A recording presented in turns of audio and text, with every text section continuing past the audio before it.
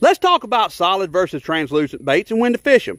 Now, if you're fishing in dirty water or dark water or on a cloudy day, you're going to want to throw a solid color bait because you're going to need that solid color to stand out better in that water.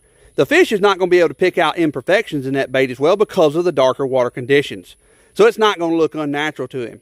But if you're fishing bright all days and ultra clear water, you're going to need to throw a translucent bait because the fish is going to be able to see that bait way better than he would in dark water conditions.